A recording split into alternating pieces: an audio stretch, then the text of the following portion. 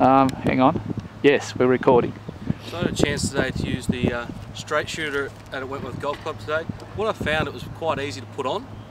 For the first time it just slipped straight on, nice and relaxed, not too much tension.